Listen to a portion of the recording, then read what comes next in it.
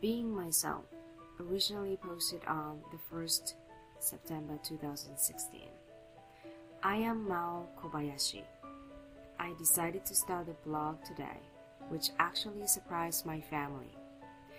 I was encouraged by my doctor who recently said to me, "Don't hide behind cancer." Her advice made me realize what had happened.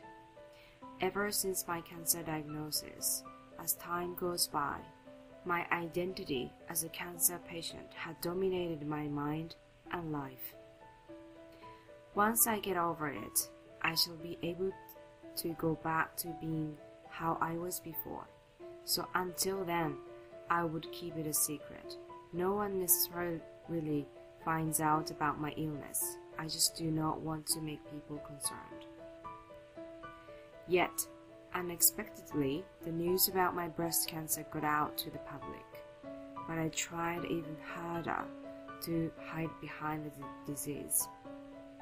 I tried to retire myself and put me in a very small box. It is all my responsibility.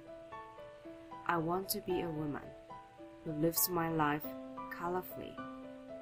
I want to be a noble and strong mother to my children. That is why I have decided to break up with myself who was overshadowed.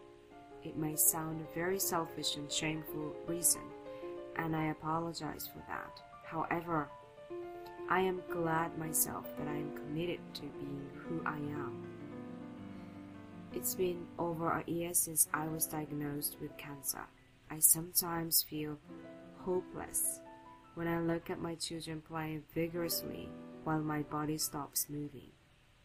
Should there be any mother who feels guilty like, I am sorry for not being able to be with you all the time. I am sorry for not being able to take care of you.